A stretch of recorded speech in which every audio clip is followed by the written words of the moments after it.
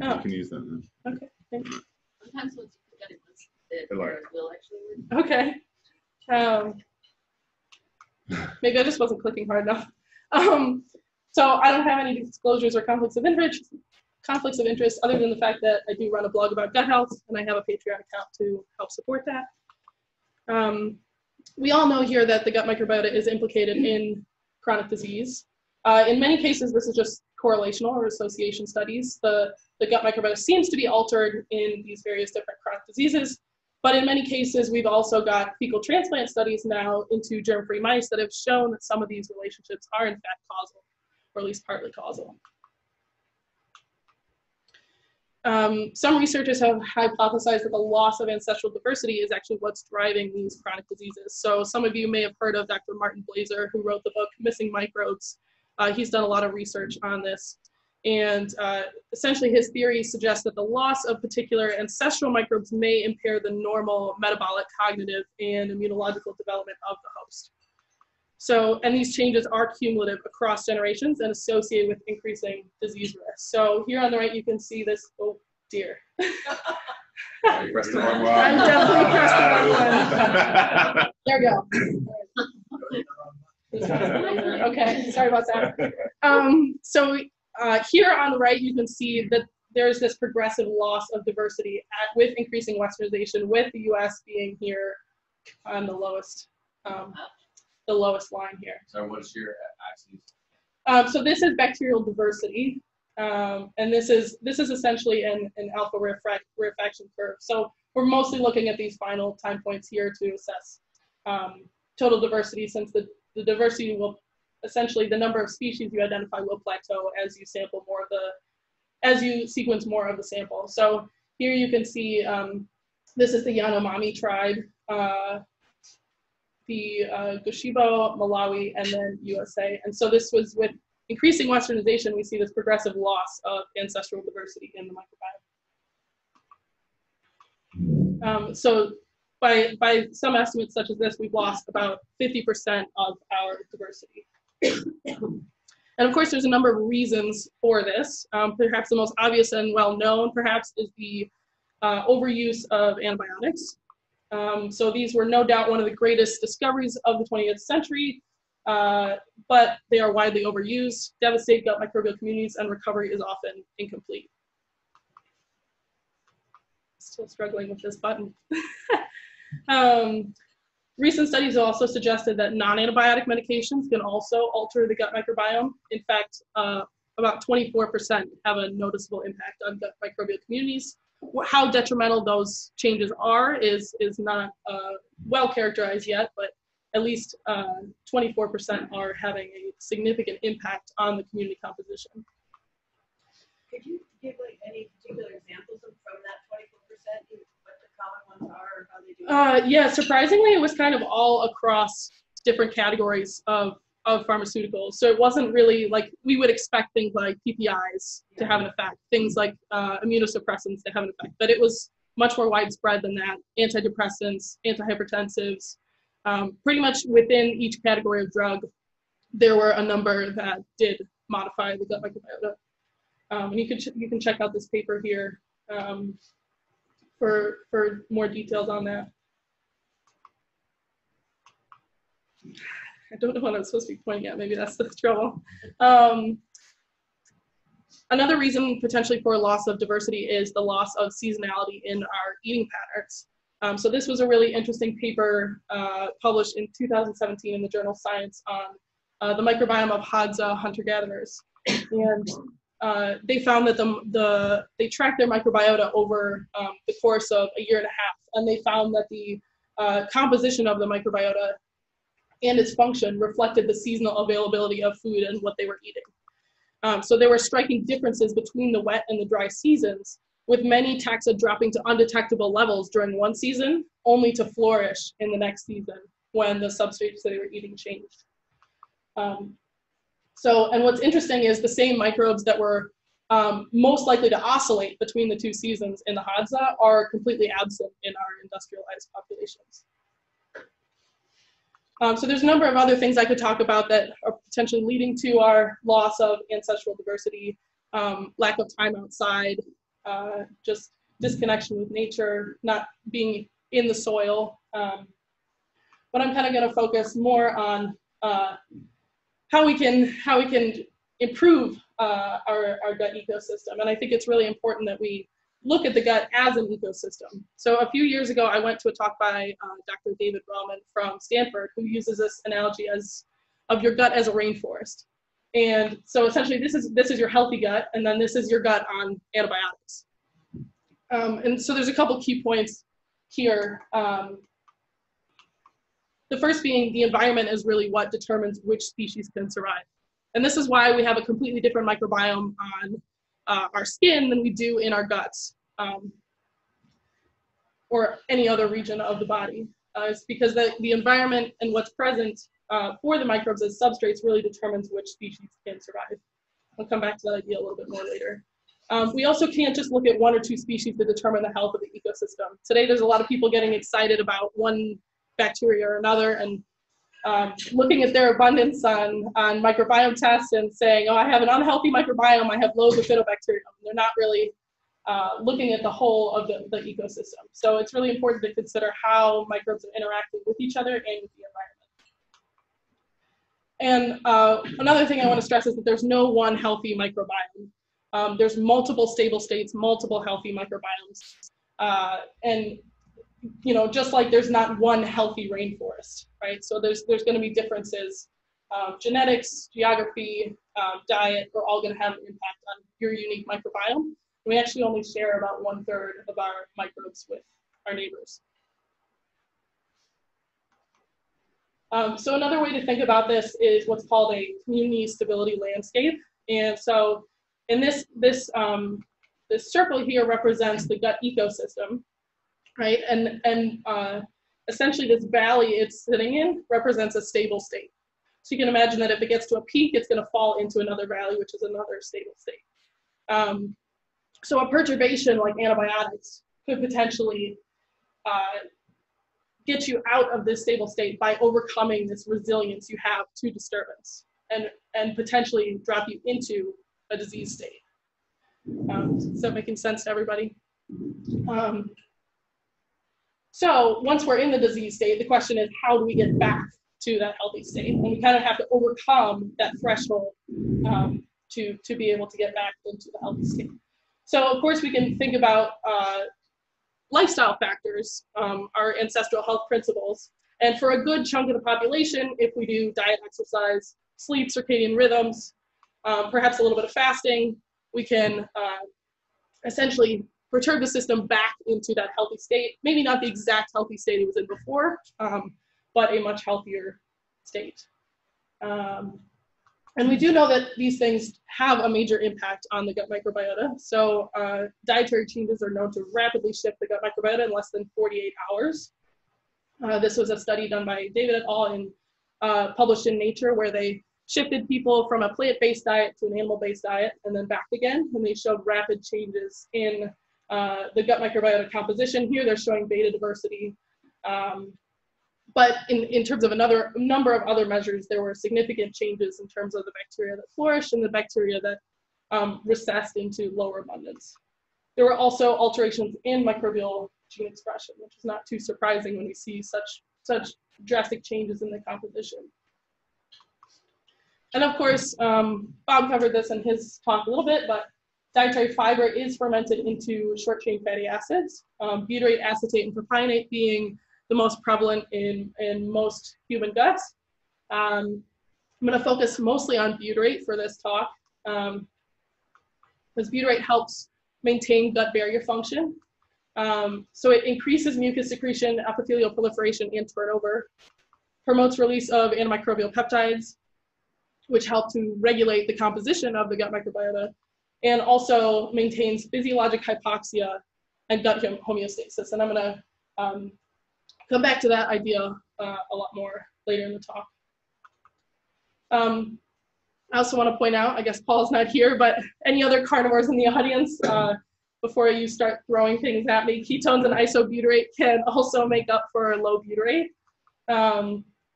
Isobutyrate is a metabolite of protein fermentation, and it can stimulate a lot of the same receptors as butyrate in the gut to exert those anti-inflammatory effects, those mucus protective effects. And importantly, acetoacetate and beta-hydroxybutyrate, those ketone bodies produced during a high-fat, low-carbohydrate diet, can also potentially supplement these colonocyte energy pathways. And a lot of people don't necessarily know this. So here we can see, this is kind of the typical pathway that we know is dietary fiber. We have those microbes that ferment dietary fiber into butyrate. Butyrate is then uptaken into the epithelial cell and then goes through its metabolic pathway down to producing energy for replication. Of course, it also has signaling functions, which I mentioned, but this is the main way that butyrate provides 70% of the energy for colonic epithelial cells in the healthy gut in people who are primarily eating carbohydrates and fiber. But in the case of gut inflammation, we actually might have either we don't produce enough butyrate because we don't have the butyrate producing bacterial populations to support the production of enough butyrate, or we have inflammation of the gut mucosa, in which case butyrate uptake might be reduced, as has been shown in inflammatory bowel disease, in which case it might be better or ideal to be able to get some ketones into this pathway because they actually come right in. Butyrate is actually converted into essentially beta-hydroxybutyrate and acetoacetate before it's used for energy through beta oxidation. So ketones can potentially make up for low butyrate, and we'll come back to that idea as well. Research that I did as part of my graduate dissertation work also shows that exercise has independent effects on the composition and function of the gut microbiota. So in animal models, we've shown that exercise increases microbial diversity and butyrate producers, generally increases short-chain fatty acid production, and increases some of these bacteria we think to be beneficial. Cross-sectional studies have also looked at athletes versus non-athletes and looking at differences in diversity and composition there. And we see an increased abundance of a number of key species that we associate with health, Faecalibacterium prusinense, one of the keystone butyrate producers in the gut, and Akkermansia muciniphila being a protective mucus dwelling microbe. But of course, we didn't know from that whether that's because athletes eat healthier or if it's a real effect of exercise. So in 2017, we did the first longitudinal study of exercise training on the gut microbiota, and we found that especially in lean individuals, it did increase fecal butyrate and the abundance of butyrate producers. If you're interested more in the exercise microbiome connection, I have a number of blog articles on it, and I also wrote a review paper that covers all of these studies and a few more. Can you commercially get a level of fecal butyrate? Sorry? Fecal butyrate, can you get that in patients or anything? Can you test it, you mean? Yeah. So you can test fecal butyrate. It is unfortunately the best proxy measure we have for gut butyrate, but it's not perfect because it's basically a measure of how much butyrate you're excreting. So it doesn't tell you how much you're producing or absorbing. So it's a function of all of those things, which is why it's helpful to have animal models as well, where we can more directly measure butyrate production. But you can measure fecal butyrate. It is a complicated methodologically. It's complicated, so a lot of stool testing companies are doing it in a way that's probably not preserving the butyrate enough until it's measured. So there are some issues with measuring that clinically, but could certainly be one indicator in determining gut health.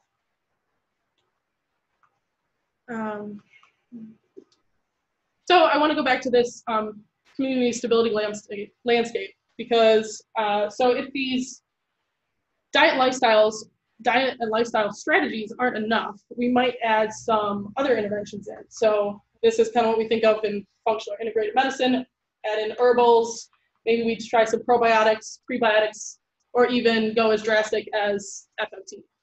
But the question is, well, for another chunk of people, this is going to move them back into that healthy state. But the question is, what happens for the people where this doesn't occur? Quick note, if you're interested in more on those more basic strategies, I did cover them in my AHS talk, which you can find at this link here, and I'll be sure to share that after as well. But I really want to focus on what happens to people who can't get over that hump with those strategies. Because we all know people like this, people who seem to have tried all those strategies and often have been working on their gut health for years, seeing practitioner after practitioner, and still stuck in a state of perpetual dysbiosis. And often they've done multiple rounds of antibiotics, herbals, FMTs even, and are still having symptoms. This actually describes about 10% of the clients I work with. So my major research questions, thinking of that, is how can we reverse severe gut dysbiosis in an individual once it has occurred? And how can we increase resiliency or prevent dysbiosis when faced with a disturbance? Once we're in that healthy state, how can we keep ourselves in that healthy state?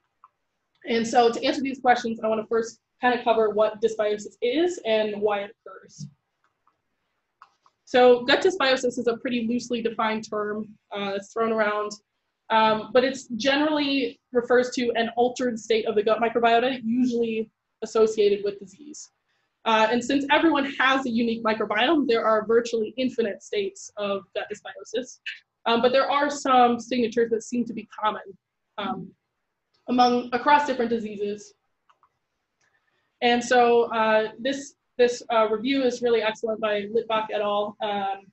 They say perhaps the most consistent and robust ecological pattern observed during gut dysbiosis is an expansion of facultative anaerobic bacteria belonging to the phylum Proteobacteria. Let me explain this a little bit more in a second. But essentially here you can see that there's, this is a healthy gut homeostasis state where you have primarily obligate anaerobes. We would probably have about 1 to 3% proteobacteria in there that's not shown, but predominantly obligate anaerobes, whereas here we have an expansion of proteobacteria, those facultative anaerobes. We often see with that high proteobacteria, there's often a concomitant reduction in the butyrate producers. And again, we see this across a number of different diseases. These are just some that this pattern has been found. And again, so the healthy microbiome is predominantly those obligate anaerobes. And to remind anyone who's maybe not familiar with this, these are microbes that can only grow and reproduce in an environment that is devoid of oxygen, or very, very low in oxygen. It includes many beneficial bacteria, including those that produce the short-chain fatty acids like butyrate from dietary fiber. Then, of course, we have the facultative anaerobes, and these are capable of growing in an environment with or without oxygen. It includes many opportunistic pathogens, mostly in the phylum Proteobacteria. You may recognize a number of the ones listed here. So these are present in the normal healthy human gut at low abundance. But the problem becomes when they expand, as we'll see more going forward. So a really fascinating body of research to come out of the labs of Dr. Andreas Baumler and Dr. Sebastian Winter that I came across recently suggests that colonocyte metabolism and oxygen leakage into the gut is what is actually driving the expansion of these facultative anaerobic bacteria and essentially causing dysbiosis. So it really starts with a depletion of epithelial energy substrates, which then results in oxygenation of the gut mucosa. And this results in a downregulation of a gene called PPAR gamma and a shift towards an inflammatory colonocyte profile. So if you look at this figure on the right here, so this is a healthy colonocyte. We have fiber being fermented by the microbiota into butyrate. Butyrate is then uptaken into the epithelial cell, and it's activating this gene, PPAR gamma, which is kind of the control switch of metabolism. And when we have activated PPAR gamma, it's stimulating fatty acid oxidation through beta oxidation in the mitochondria, and beta oxidation of fatty acids like butyrate, actually. So it's stimulating basically its own oxidation, uses high amounts of oxygen. So we have oxygen diffusing in from the blood to the epithelium. And normally that oxygen is primarily used up in the cell through beta oxidation. And this keeps the epithelial cells pretty happy and in a state of no inflammation. But essentially what happens when we either don't have that butyrate substrate, or when we have some kind of other inflammatory agent here that's causing inflammation, essentially what happens is there's no butyrate being uptaken, no activation of PPAR gamma. We're then getting oxygen here that should be being used for beta oxidation, but instead we're doing anaerobic glycolysis. So instead glucose, since there's no butyrate, essentially the epithelial cell is then starving. So it pulls glucose from the blood instead and does anaerobic glycolysis to lactate fermentation. And then it's not using the oxygen that it should be for beta oxidation. So then that oxygen and lactate ends up getting very concentrated in the cell, and it ends up kind of spewing out into the gut lumen. And this is where oxygen and lactate can really feed pathogenic bacteria. I know I'm getting a little in the weeds here, and I'm at the risk of being in quadrant 3 and 4. But I think it's really important to understand why dysbiosis is occurring, especially for those people who the quadrant 1 interventions, regardless of how much they do them, they're really not seeing any improvement.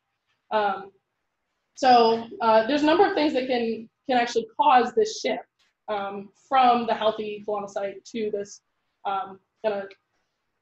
inflammatory profile. And I'm going to talk about each of them a little bit and highlight some of the studies that have shown this.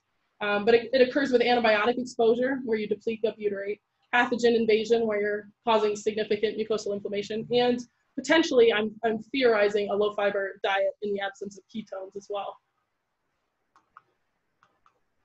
So the first is antibiotics, and essentially these deplete gut butyrate, so they're leading to a loss of gut hypoxia. So in a normal healthy state, butyrate enters the epithelial cell, and in addition to stimulating that PPAR gamma pathway, it's also increasing this hypoxia inducible factor, which is kind of like an oxygen sensor in the cell.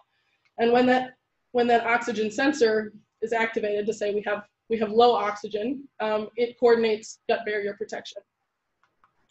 But when you knock out the microbes that produce butyrate with broad spectrum antibiotics, it reduces butyrate levels by about 4-fold, and you get a rapid oxygenation of the mucosa, loss of hypoxia, and impairment of gut barrier function. This was not just due to lack of substrate, so they tried putting fiber in there, but the microbiota, just after antibiotics, had lost its ability to produce short-chain fatty acids from fiber. Interestingly, some pathogens can actually hack our gut metabolism, hack this pathway to promote gut dysbiosis, so that they themselves can take over the niche in the gut. So this is research done with Salmonella typhimurium, which is a common cause of food poisoning. It can invade the host mucosa and cause inflammation. And when it does this, again, we get that host-derived oxygen and lactate leaking out into the gut lumen, selectively feeding it the substrates it actually wants to survive. So Salmonella is causing inflammation and then basically causing the host to leak the substrates that it thrives on. It also tends to, at the same time, deplete butyrate-producing Clostridia, both through direct competition and because you're essentially not getting that butyrate feedback loop. A second ago, when you said the one before that, I just Yeah. When you said that the microbiota lost its ability to produce,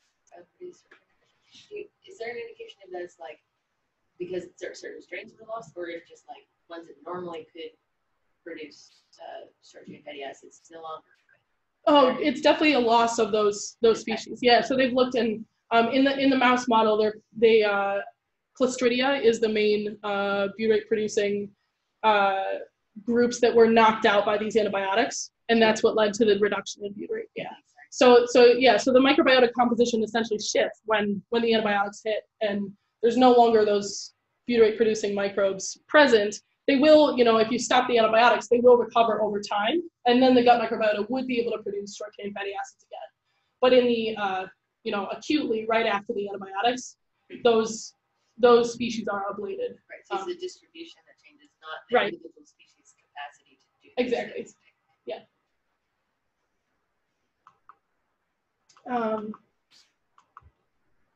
Great.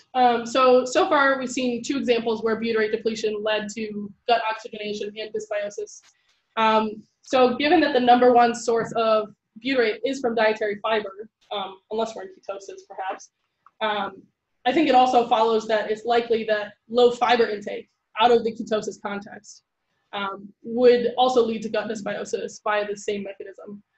This remains to be shown in a controlled study, but there are a number of studies that have looked at what a Western diet essentially does to the gut microbiota, and it tends to increase proteobacteria. So potentially one of the things that I hope to study in the future is this particular one. So what's interesting is that all of these kind of have in common inflammation, right? Interestingly, a study in 2007 showed that gut inflammation itself is actually enough to disrupt the gut microbiota and promote the growth of proteobacteria. So there's also a number of sources of inflammation that have been shown to increase proteobacteria in other studies, such as dietary emulsifiers, artificial sweeteners, psychosocial stress. And there's also potentially other mediators of gut inflammation. So these are the ones that have been shown in have been published in studies, but we can certainly imagine that other things that would inflame the gut, such as perhaps undiagnosed food sensitivities, lactose intolerance, could also potentially lead to inflammation and promote gut dysbiosis through this mechanism by impairing colonocyte metabolism. You see, patients often ask me whether stevia is a safe or artificial sweetener. Any data? I don't think I've seen any on stevia and gut health in particular. I know that there's a number of other studies on other artificial sweeteners that impair glucose tolerance because of how they affect the gut microbiota. So I'm kind of hesitant with stevia, but I haven't seen any evidence one way or the other. Certainly, if any that's by an insulin response, I have patients who either do or don't get hypoglycemic from stevia. The ones that do, I feel, are eliciting an insulin response and eventually glucose intolerance. Interesting. And then But we get these questions. Lucy, are there emulsifiers that are more like carrageenan versus guardian? Is there any like a hierarchy of that, or that there's all that? I mean, so I can't remember which particular one. I think it's polysorbate 80. I think it's polysorbate 80 for this one. Hydroxymethylcellulose were the 2 that they studied. Yeah. And you'll see something like modified cellulose or something like that on the package insert, and that's what it is. Yeah. But there's also been studies on sunflower lecithin and things on negatively impacting gut health.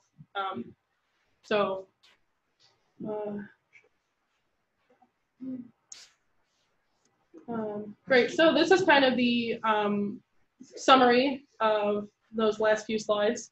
So essentially what we have is kind of we're stuck in this vicious cycle of gut inflammation leading to a loss of gut hypoxia, then feeding those facultative anaerobes, promoting gut dysbiosis, which then, those proteobacteria are then inflammatory themselves and lead to more gut inflammation.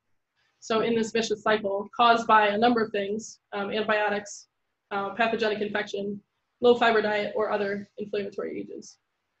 we can interrupt you for a moment. Yeah. One of the things, I was doing a presentation on the gut microbiome and the risk, as you mentioned. One of the things that I saw, and I think it was in Perlmutter's work, is that if a young person has antibiotics, they return to their natural diversity so much more quickly and reliably than an older person does. And do you think it's just accumulation of all these things, or is there a particular aspect of an age makes it vulnerable. Yeah, that's really interesting. I would think that it's probably that an older gut is a little bit more susceptible to being is a little less resilient. So if you think about that community stability landscape, that that older gut is going to be Just for less resilient to disturbance. Less exercise. Right. So studies have shown that the gut microbiota does become more inflammatory with aging, and that the gut barrier function does decline. Now, whether that's a normal function of aging, I don't, kind of relevant to what we were talking about yesterday, or whether that's more pathological aging. That definitely seems to be what occurs. And if your gut barrier function is not already optimal, then something that triggers inflammation is probably going to have a more dramatic effect than it would in a young, healthy person. Great. So I want to get back to those research questions. How can we reverse gut dysbiosis in an individual once it has occurred, once they're in that vicious cycle? And fortunately, we do have some keys from the studies that I presented. So I just want to kind of go back to PPAR gamma and remind everyone that this is really the control switch for colonocyte metabolism. So I showed before those two different colonocytes, the healthy and the disease, but we can also kind of think of this as a spectrum of, epithelial energy starvation. Over here, where we're not getting enough butyrate, PPAR gamma activation is reduced, lower beta oxidation, and reduced hypoxia. So you're going to have more oxygen leaking into the gut, dysbiosis, and inflammation. Over here, if you have plenty of fuel, energy substrates for the gut, butyrate, ketones, etc., you're going to upregulate that PPAR gamma, increase beta oxidation of fatty acids, and hypoxia, leading to gut homeostasis. So the question is, could actually stimulating this pathway prevent or reverse gut dysbiosis? So is there any evidence for that? And in fact, there's quite a bit. In inflammatory bowel disease, rosglitazone is a PPAR gamma agonist. It's been shown to prevent dysbiosis and reduce colitis symptoms in animal models. It's a pretty gnarly PPAR gamma agonist, so it does have a lot of other side effects, and is typically not used much in humans, especially for inflammatory bowel disease. So now the first line drug treatment is mesalamine, which has a little bit more of a targeted effect in the gut, and the anti-inflammatory effects have been shown to actually be mediated through PPAR gamma. And people who go on mesalamine end up with a reduction in proteobacteria and increased abundance of Faecalibacterium, which is that keystone butyrate producer. Interestingly, butyrate supplementation itself for 2 months was also shown to increase abundance of butyrate-producing bacteria in a randomized control trial of IBD patients. So it's interesting because we can actually almost think of butyrate as a prebiotic, because it's, indirectly it is leading to increased abundance of butyrate-producing bacteria. You believe that somehow is, we go back to quadrant 3-4 slide. Yeah. It somehow decreases oxygen into the gut. I believe that's the pathway. Yeah, I think so. Essentially, if you're providing extra substrate, right? So in inflammatory bowel disease, you're essentially having low-grade energy starvation, right? You're having, basically, you have reduced PPAR gamma expression in inflammatory bowel disease, so you're increasing, the inflammatory colonocyte pathway. So if we provide supplemental butyrate, it can essentially shift back towards that healthy state. Higher PPAR gamma activation, you're getting beta oxidation of that butyrate. You're promoting the healthy environment. Rosy glitazone? Is that, there's rosy glut of the TZD, the Avandia? I'm Yes, Okay. okay. Thank you. She used that a lot of years ago. Okay. I've only read it in papers and never said it aloud before, so. It's great if you don't mind getting half paid. Right, rosy glitazone came out first. Yes, Yeah. India. Yeah.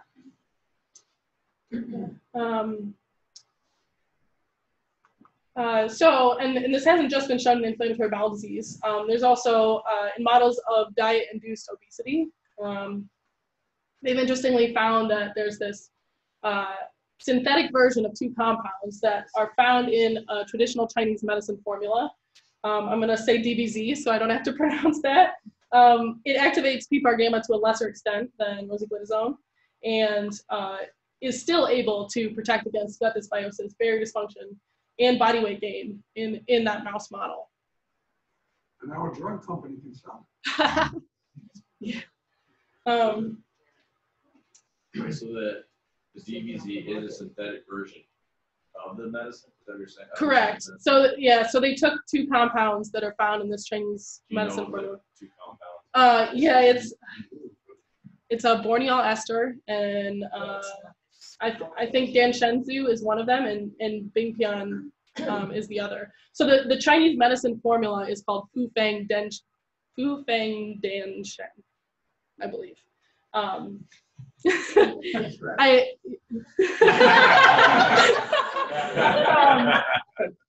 So yeah, I'm curious why they didn't just use the formula itself. It may be so that they can market it better. But I'm excited to see more studies on how herbal compounds could potentially activate this pathway and be particularly helpful. So actually, I kind of did a review of the literature and looked for any strategies that could potentially target this pathway and support gut hypoxia. And some of these are in that quadrant 1. So we've got, diet, exercise, fasting, and caloric restriction. I guess, oops, I'm button again. Like I said, supplementing with butyrate. I touched on mesalamine and the DBZ compound. Stress management is also important. Stress has been shown to reduce that PPAR gamma activation. And then a number of these herbal compounds and nutrients, probiotics and prebiotics, could potentially target this pathway and support gut hypoxia. Again, this is kind of really focusing on those people that those basic diet lifestyle strategies aren't working. Maybe we could use some of these strategies to kind of tip them back into that healthy state, and then be able to go back to maintaining that healthy state and increasing resilience with diet, exercise, stress management, etc. I've seen one study of triglycerides or inulin in healthy people. They actually got worse blood glucose control with the prebiotic. Interesting. I'm wondering if you have any thoughts on where those isolated prebiotic fibers are useful or not. Yeah, I generally don't use them. I think, especially in people with inflamed guts, it just tends to increase inflammation. It's just not something we would ever find, right? Is an isolated fiber in its concentrated form. Some people do try them and they tend to see benefits from them. But I typically shy away from doing isolated fiber.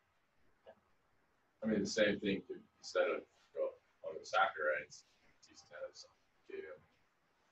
Of what? Sorry? The FOS, your fructooligosaccharides, right? Yeah. That as an isolated. Oh, definitely. Similar problem.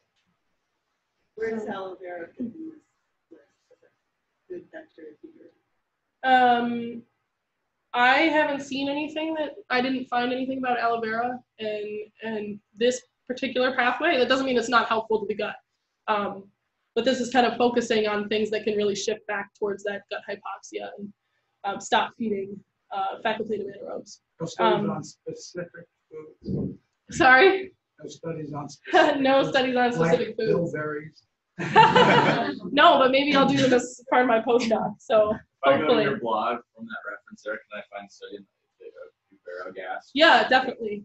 So in terms of with Iberogast, it wasn't a study that actually looked at Iberogast itself, but a lot of the components of Iberogast, the herbs that are in it, are known to activate PPAR gamma, and actually, surprisingly, almost all of them do. Oh, wow. So I don't know if that was at all relevant in how they chose to formulate that, but Iberogast has been clinically shown to improve symptoms and functional bowel disorders. So it was really interesting that it has so many herbs that do affect this pathway.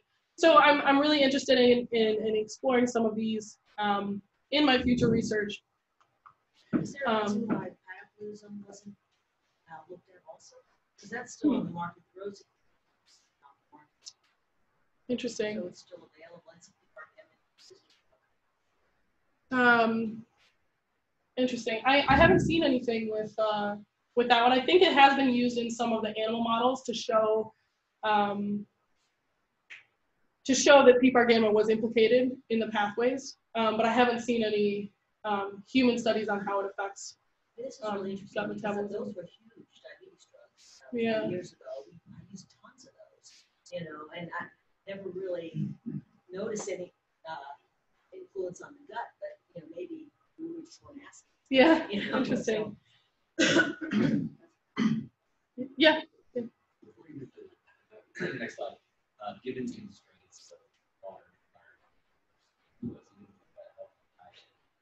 if you don't have any gut problems, everything on that is Yeah, that's interesting. I mean, I think periodic fasting and exercise are probably the lowest hanging fruit, right? Going to have the biggest impact on this without potential side effects. So I would never recommend that anyone who's got a healthy gut, go be taking mesalamine to try and, make their gut more resilient. I don't, it's still a pharmaceutical, has side effects. I will talk a little bit more about, if you think that,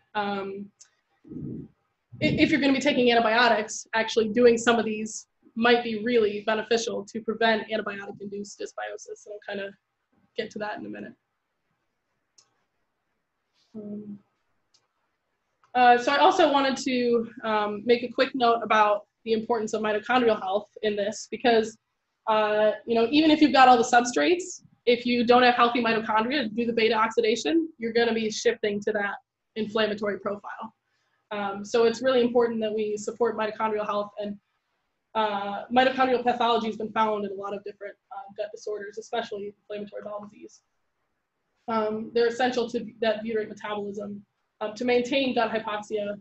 PPAR gamma activation itself actually supports the formation of new mitochondria and kind of supports their function as well. But it's possible that if someone is struggling with their gut health, then supporting mitochondrial function with some of these additions might be helpful. Obviously, this is, again, after doing all the diet and lifestyle things to optimize mitochondrial health. So I'm really interested in how we can kind of combine some of these things to create integrative, synergistic approaches to break that cycle and create essentially enough of a disturbance to shift back to that healthy gut ecosystem.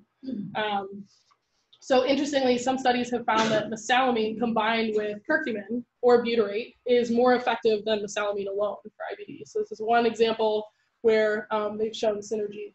Not a lot of other studies are looking at synergy of these different components, but I'm really interested in how we could try integrative approaches. So for example, we might imagine using mesalamine, curcumin, some other things to activate PPAR gamma.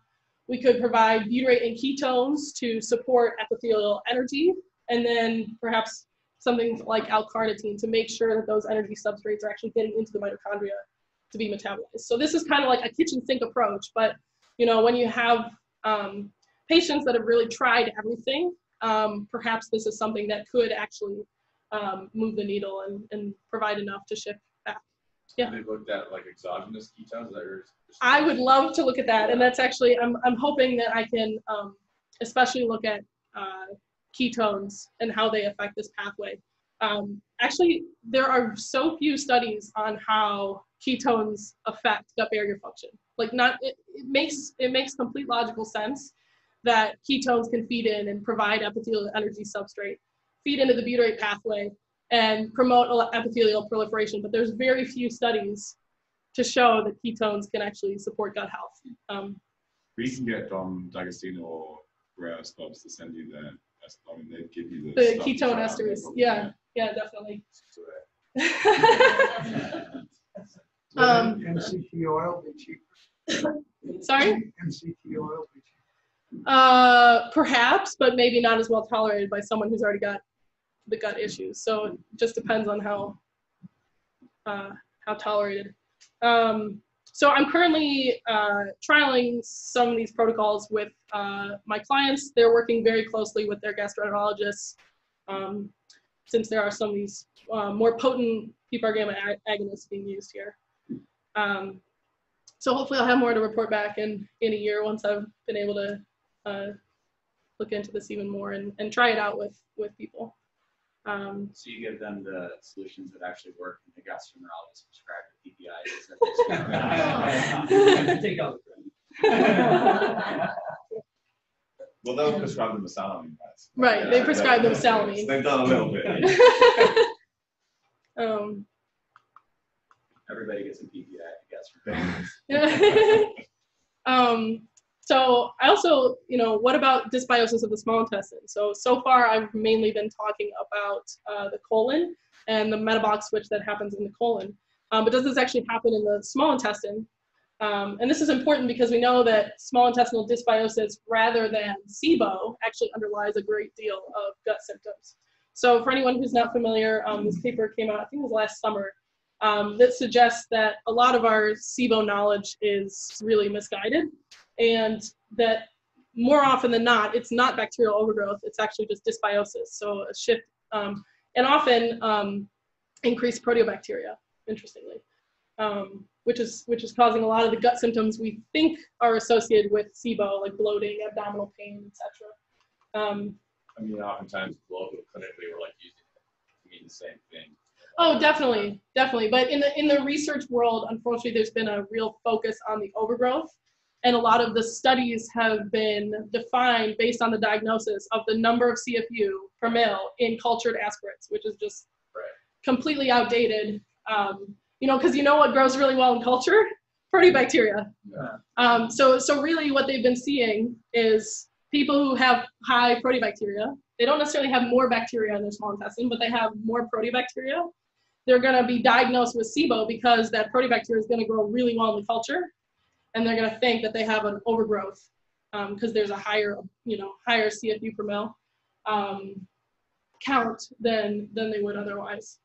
So I agree with you. A lot of practitioners are using them synonymously, but at least in the research world, there's been a lot of confusion over the fact that it's overgrowth, and also a lot of people thinking that because it's overgrowth, they need to kill the overgrowth as opposed to try to modulate the ecosystem and shift it back to healthy. Can this actually affect the small intestine? There's definitely lower PPAR gamma expression in general in the small intestine than the large intestine, and a slightly higher oxygen concentration as well as you move up. But I was able to find one study was actually published in PNAS where they gave they call it a high-fat diet. Of course, don't give any details there, but that's whenever you see a high-fat diet in a mouse study, you can pretty much assume it's a Western, high-fat, high-sugar, low-fiber diet. Yes. Yeah. So they did find that this Western diet downregulated PPAR gamma in the small intestine almost twofold, leading to reduced antimicrobial gene expression, which is what regulates the gut microbiota, especially the small intestine, and caused gut dysbiosis of the small intestine, which was reversed by rosiglitazone. So that was really interesting, and I'm really, really interested to think more about how this could be implicating, in the small intestine. So thinking about that a little bit more, butyrate is the major fuel for epithelial cells in the large intestine, but glutamine is the primary fuel in the small intestine, and it activates PPAR gamma in the small intestine, much like butyrate does in the colon. Could we provide glutamine to people who are having the small intestinal dysbiosis and potentially help overcome that epithelial energy starvation? There's also a question of whether we could use certain mesalamine formulations for IBS.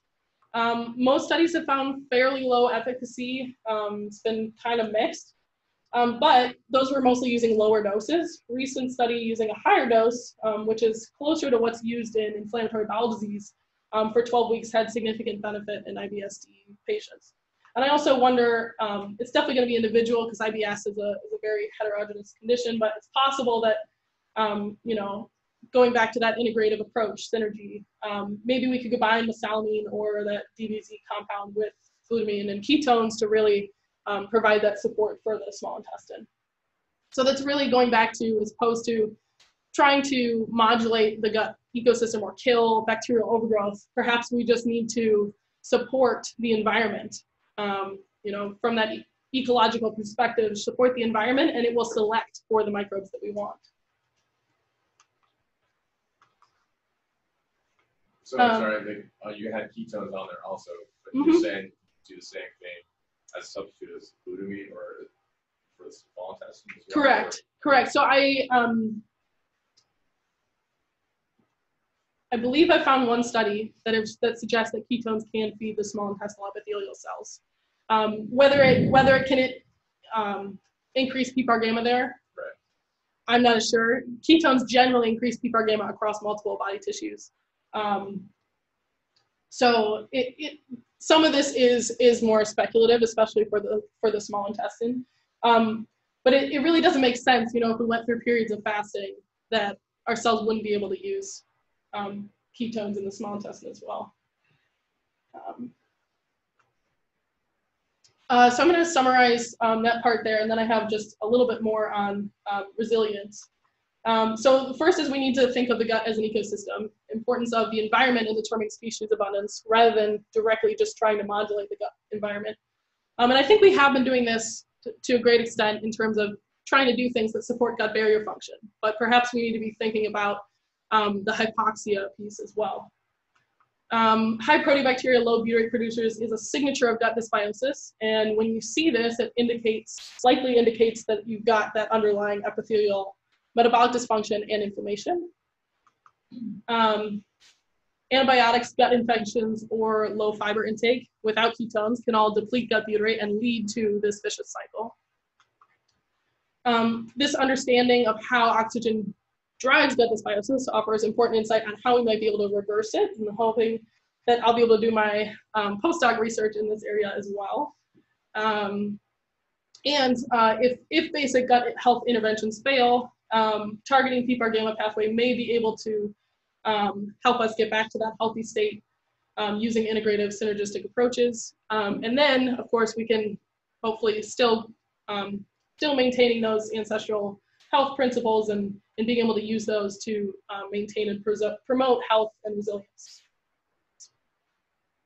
So I'm going to briefly touch on the second research question, which is how can we increase resiliency or prevent dysbiosis when faced with a disturbance? So of course, antibiotics are perhaps the most significant disturbance that we know today. Sometimes unavoidable. Sometimes you get bit by a snake in Costa Rica, right? They were all my bees, I think. Like all my antibiotics were. Oh, interesting. Yeah. No. Probably still has an effect on the gut. Antibiotic, whether it goes across the gut epithelium, it's not antibiotic, it's the antibiotic dependent. Perhaps. Good job. Perhaps. I guess I wasn't in a position to use the antibiotic. So No, definitely not. Definitely not. I mean, yeah, so sometimes antibiotics are unavoidable, but they can cause a loss of diversity and potentially increase risk of chronic disease, especially if we get them during early life, where it's a critical period for the maturation of the gut microbiota. And antibiotic exposure has been shown to increase risk of asthma, obesity, autoimmune disease, skin conditions. I could probably list a whole bunch more here as well. So the question is, what do we do if we have to take antibiotics? And so most people ask, well, can't we just take probiotics to support recovery? But recent evidence suggests that probiotics taken after antibiotics may actually delay the return of the native microbiota. This included a lot of the butyrate producers, which was really notable. So essentially, they gave people lactobacillus and bifidobacterium-based probiotic after the antibiotics, and it delayed the return of the native microbiota, including the butyrate producers, for about 3 months. This was compared to the spontaneous recovery group, which recovered in 21 days, mostly. Obviously, there's still some degree of incomplete recovery, typically with antibiotics. I just like to point Yeah. out that this is an example where like good evolutionary reasoning, like that would be a good, like that was a first guess. Like, okay, you can take antibiotics and these replenish with probiotics, but actually these real study, they're like follow up. Is that hunch? Would be really true, you know? I mean, but it's really, that's a good example of where, you know, you got to actually do the studies. Yeah. Yeah. So if anyone's interested in that, they can read more in this blog article that I wrote about that study, or here's the link to the study in original form. It's possible, again, they use Lactobacillus and Bifidobacterium probiotics, so it's possible that Escularti or other probiotic formulations may be less detrimental or actually support recovery, but it's still unknown. So I'm quite hesitant about recommending probiotics after antibiotics now, especially since they're delaying the return of those butyrate-producing microbes and probably stressing the gut epithelium more. Which things like various fermented foods fall somewhere like under? Yeah, that's a great question. I don't think we know. It probably could have a similar effect in delaying return if the microbes in the fermented foods are kind of filling up the niche so much that the butyrate producers can't return, then it's possible that could be detrimental as well. Yeah. Is this just one study or is multiple? This is just one study. It was shown at multiple levels. So they showed it.